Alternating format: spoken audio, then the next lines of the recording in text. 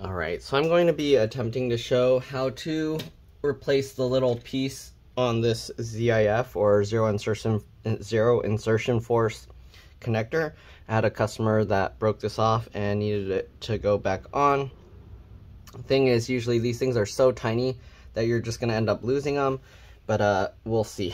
Alright, so here we go. We have the connector here. I'm going to zoom in a lot.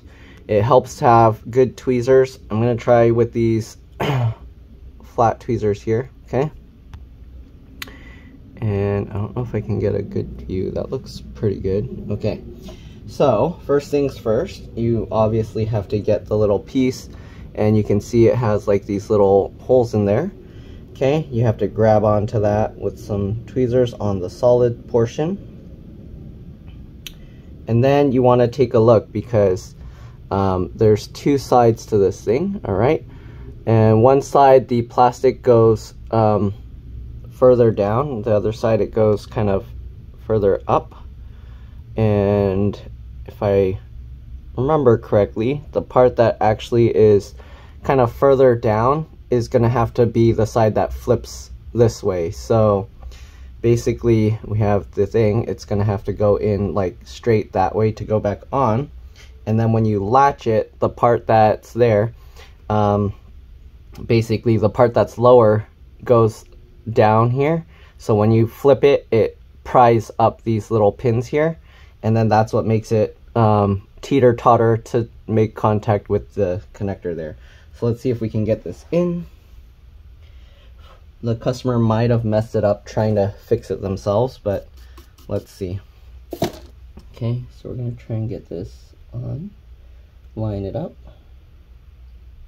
and get that in. All right, and as you can see, we were able to get that on. You do want to be careful because those are metal pins. You don't want to touch it with the metal tweezers and then fry something. So once we get that on, we should be able to, you just slide your finger over. Don't try and like push it like that. You want to just slide your finger over to latch it down. So just like this, and there you go. You can see it latched into place. Hopefully it's lined up properly and will work.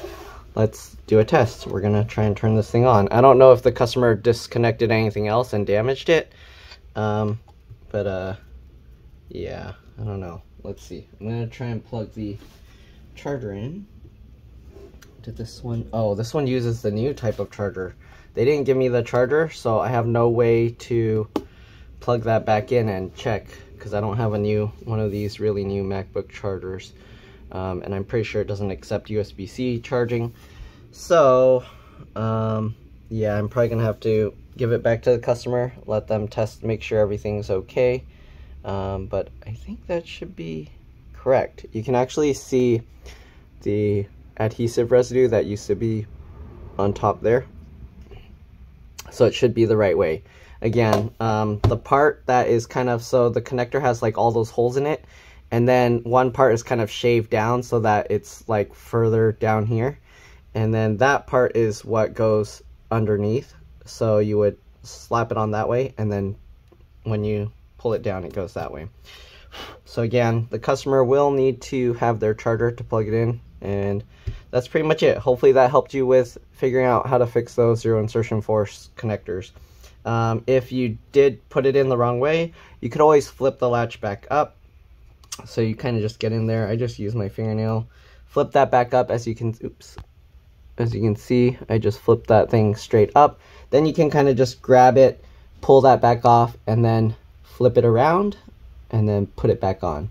And hopefully that'll work. Anyways, again, just slide your finger over it. Don't try and use a tool to like latch it down, or your fingernail, don't like flick it. You just want to, again, slide your finger over. Okay, and that's pretty much it. Thanks for watching, and I'll see you on the next one. Let's drop this. Bye.